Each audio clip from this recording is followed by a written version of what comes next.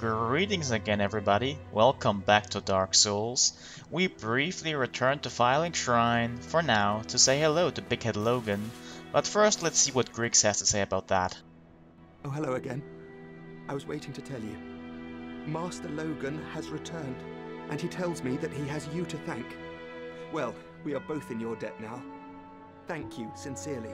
He's just over there. Go along and have a chat. Oh, hello. I appreciate the attention, but you really should speak to Master Logan. That will certainly do you more good. Have you spoken to Master Logan? He is an accomplished scholar. The arts of sorcery would never have come this far without his contributions. And he has the nerve to go risking life and limb. What a stubborn old fellow. So he really seems to want us to go to Logan instead of him to learn spells. So, well, let's just go on ahead, why not? If Logan is the better trainer, let's learn magic from him instead of from Griggs. Hello there. I was expecting you. As promised, I will share my sorceries. I'm afraid that you are unable to learn sorcery. The basic framework, you see, it cannot be taught. Oh, do not fret. Life isn't all about sorcery. You will find your own way. Don't frown with regret. Peer forward with your head high. We need 15 intelligence for him to teach us spells. Luckily, just 1 point in intelligence will fix this for us. Hello there. Glad to see you alive. Oh. It seems you've come quite a way. Excellent. You're certainly ready. I shall teach you sorceries. Logan has a rather nice way of letting us know that we're too dumb to learn his spells. He just tells us that we should be happy that we can hit things with a stick. Still, he teaches us some new spells now. Only Homing Soul Mass and Soul Spear are really new, and hopefully I'll be able to show them at some point. No results, eh? Well, the way of sorceries is a long, hard road. Take it slowly. He seems rather nice. But anyway, back to Blighttown once more. There is one more thing we can do at this point, because we have a pyromancy flame of at least plus 10 now. Obviously, I didn't show upgrading it, but that's unnecessary. So our new NPC should be right around that corner. Nice ropes. She's got some good taste. A mere undead, yet you can see me. Fascinating. I am Quelana of Izalith. I am not often revealed to walkers of flesh. You have a gift. Are you too one who seeks my pyromancy, like Salomon? Yes, of course. It should be expected. Very well. You shall be my pupil, but to pursue my pyromancy, you must give something up. Are you prepared to do this? Long ago, I accepted another pupil like yourself. Over 200 years ago, there was a man almost as bungling as you. In your world, he was called Salomon, the Master Pyromancer. The little rascal really made something of himself. Pyromancy is the art of invoking and manipulating fire. But remember one thing. Always fear the flame, lest you be devoured by it and lose yourself. I would hate to see that happen again. When she says that she would hate to see that happen again, she either means Salaman in some way, or maybe Quelaag and the Fair Lady, because Quelana here is another sister of those two. She is, I think, the only daughter of Chaos that still kind of has a human shape. And she's actually the best pyromancy trainer in the game. She sells us, for instance, here Firestorm, which is a pretty good spell. I don't like it much, but I'll show it at some point. Most interesting to us here are Great Fireball, an upgrade of Fire Orb, and Great Combustion, which is an upgrade of, well, Combustion, obviously. If we had a plus 15 Pyromancy Flame, we could ascend it, but more on that later. Now go. Whatever you do, do not crack and go hollow, lest my time spent on you be wasted. So it's been a while since we used a really distinct build that you don't really see every day. So you will be happy to know that this time around, at least for the first part of Anor Londo, I will be rocking some pyromancy and also use a crossbow, but no melee weapon. This should prove to be interesting. We're also wearing the appropriate attire for using pyromancy, the gold hemmed set, which is the same robes that Quelana was wearing, and in fact all Daughters of Chaos, so it's safe to say that it's probably traditional pyromancer's garb. Alright then, let's just go on ahead and check out some of the new pyromancies we got. First, the Fire Whip. Seems like it does some decent damage. It can hit twice, but sometimes, as you can see right here, it also manages to whiff completely, even though it seems as though it should have hit. Now, we also got Great Combustion, which works exactly like regular combustion, but does more damage. It also has less castings, but the damage upgrade makes up for that. Now, pay attention to the statue over there. Might become relevant at some point. But for now, let's fight more of those guys. They can be a pain to fight. The trick is to circle them clockwise, because then you will be at the side of them that doesn't have the shield, and you'll be more likely to get a hit in. You can also wait for them to take away their shield, but that can take a while. No, this is what we came for basically, and it's some Demon Titanite. Now let's go to the other side real quick. Check out the statue in the back again, might become relevant at some point. Now the crossbow, it actually does a surprisingly decent amount of damage. I would have thought it would be more negligible, but it actually works out. And we didn't really get a chance to check out the fireballs on the other side. I mean, I used them, but I missed completely, and so did they here. Actually, I hit the shield. But yeah, kind of a funny story. When I first got here, I decided to switch to Zweihander at this point because all my other weapons didn't really do very good damage. And I was really surprised at the time that heavy weapons in this game are actually useful. It just felt good standing underneath them and, you know, bisecting them with a heavy attack from your Zweihander. But right now, we're not actually using a sword, just crossbows, and this guy I think I'm going to take out with just a crossbow. It works surprisingly well. I guess being able to stay away a little more actually does the trick. Watch out for the shield bash. It has an AoE effect, and if you are too close, you will get hit. And it actually reaches farther than you would think. And if you look closely at that chest, you will see it's moving. Yes, it's a mimic, and you can identify it either by the chain, by throwing Lloyd's talisman at it, by attacking it, or looking at it really closely. These fireballs here actually do a good amount of damage, and I like them, and I'm going to continue using them in the future. Like all crystal weapons, this crystal halberd here has much higher attack power than regular weapons, but it also cannot be repaired. So after those little side paths, let's just, well, proceed into Anor Londo, City of the Gods, former home of Gwyn, Lord of Sunlight. I really love this area. It has interesting lore and interesting challenges too, although one of my most hated spots in the game as well. There's a lot of little interesting details in it, like those statues I pointed out earlier. If I were to point out everything, it would take a while, so I will just post a few pictures in the thread. And hey, here is a new friend. Or rather, an old friend I should say. We fought that guy as a boss earlier, although he was more of a challenge back then. This one didn't really pose much of a threat. With our new learned powers, we can pretty easily dispatch him. But he can still be a fairly difficult opponent, and he has one or two new tricks up his sleeve, as we might see in the future. That guy doesn't respawn though, so we're safe for now. At least from him. Now, we dropped down here. There's of course also a way to walk down here, down those stairs, but we're not going to go back up there because, well, we have to go up here actually to progress. It doesn't really seem intuitive, I guess, but if you look around for long enough, you will eventually find it. If you're lucky enough, you might even find a player message pointing it out to you, but I actually had to look a while. We're now in the cathedral and greeted with a surprise attack. I of course knew was coming, so I could just set the guy on fire before he could actually, well, you know, surprise me.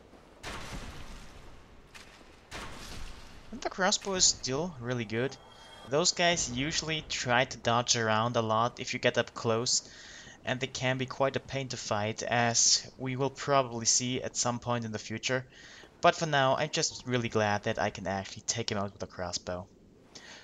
But for this little point here, I always bring a bow, because to lure those guys out, which is recommended, you actually need a bow to aim accurately, because you can't really no-scope those guys with a crossbow.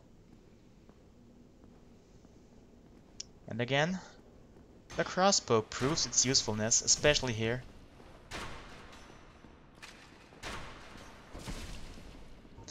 Fighting up here can become quite a pain, because you're not allowed to dodge. Or at least, if you do dodge, there's a very high probability that you will fall off.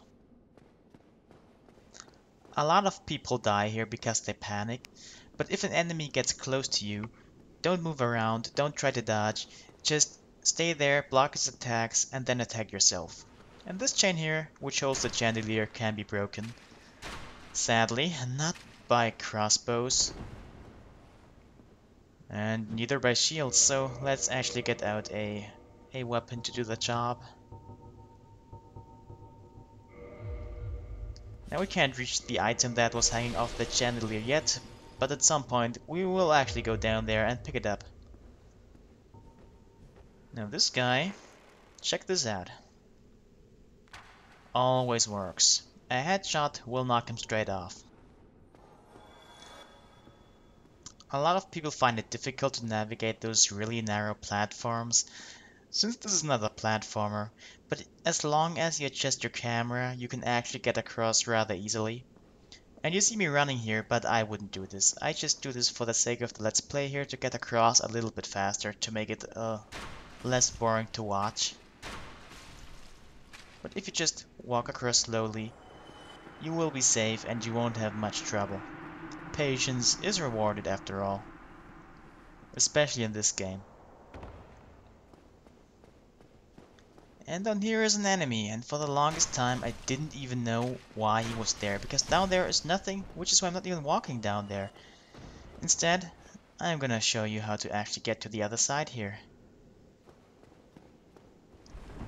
Pretty simple, just drop down here and then drop down at the other side again and you're there. I always tend to forget this, I just ignore this part usually, because the reward you get for it isn't a very good one. I'm using the Black Knight sword, by the way, and we will be seeing more of that in the second part of Anor Londo. But for now, let's just go on ahead and get our Divine Blessing, and go back using the same trick we used to actually get there, only in the other direction.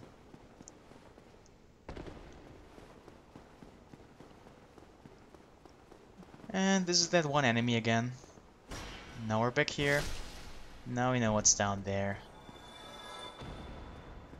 So then, for now, with a knife in my chest, let's go on through the fog gate. We can't make use of that lever here just yet. Maybe you will be able to guess what it does after we've done the next thing we're just about to do.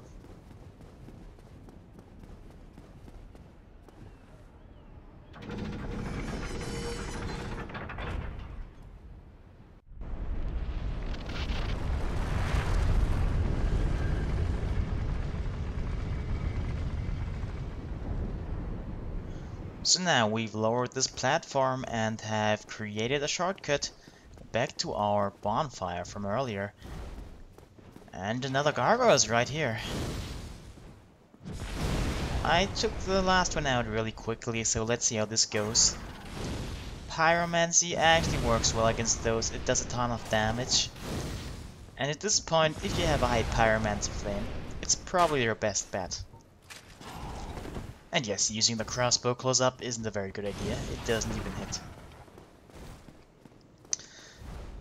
Those guys can actually breathe lightning, by the way. You might remember that the bell tower gargoyles could actually breathe fire. These can breathe lightning. And I'm really sad I couldn't show it off, I just really didn't want to drag out the fight for much longer. We did get his halberd and his helm though.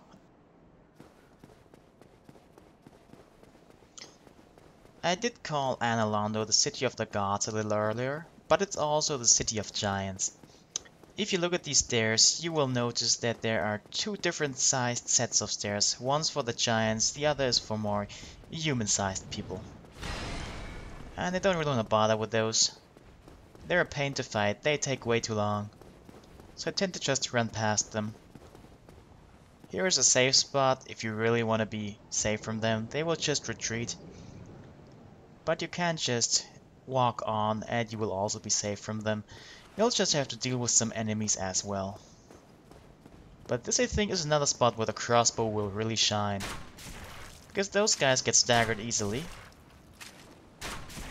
And they also get knocked back a lot. Oh yeah. That last guy, if you shoot an arrow in his head, he will actually get knocked down as well. But I decided to go up close, just to show what he can do. Not too tough of an opponent, as I said. Pretty much every attack, even light attacks, do stagger him. Unless maybe you use a really light weapon, like say a dagger. Oh, and now? Imminent despair. We're actually coming up to the spot that I consider to be the most bullshit spot in the game. Those two guys have nothing to do with it, by the way. No look, an invader, just in time for that one part of Anor Londo. Hell, I should say that one part of the game.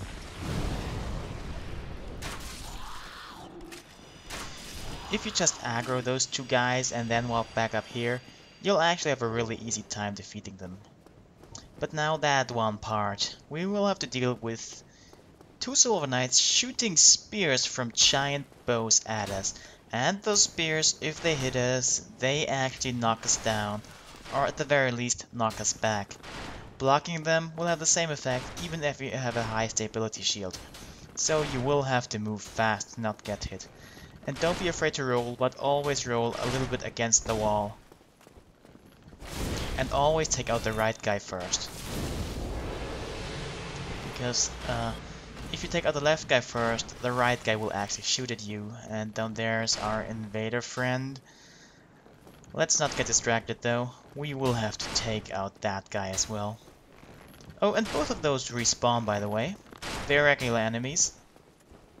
Have fun with that. When I came here first, I thought they were Black Knights.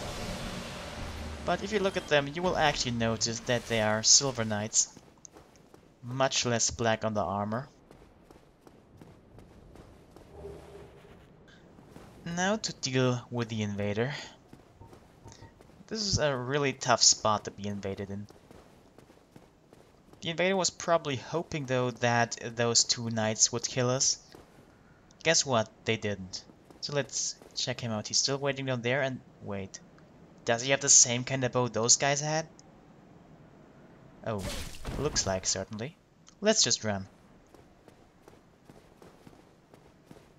If I didn't know what was behind that fog gate down there, I probably wouldn't even dare to go through because there might be enemies. Luckily, I've played through this game a couple of times. And through there is a bonfire. But since we still have an invader on our tail, we can't actually use it. So we'll have to actually fight him or die trying. Oh, the crossbow doesn't seem to do any damage. He seems to have fairly high physical resist, but pyromancy actually works. Backstabbing also works, although not in my favor here. But this is actually a good fight. Although that was kind of unexpected. But still, no grudges held. The netcode of the game isn't exactly good, and it's really laggy, so stuff like this can happen. But let's just get back to the bonfire. Luckily, I managed to make it back to the bonfire in one piece on my first try. I was kind of afraid that it might take me a while, because that spot, it can actually mess one up. But now we already saw Solaire earlier. Let's go on ahead and have a chat with him. Oh, there you are. You've been quiet these days. Smooth summoning out there. Anytime you see my brilliantly shining signature, do not hesitate to call upon me. You've left me with quite an impression. I would relish a chance to assist you. You really are fond of chatting with me, aren't you? If I didn't know better, I'd think you had feelings for me. Oh no, dear me, pretend you didn't hear that.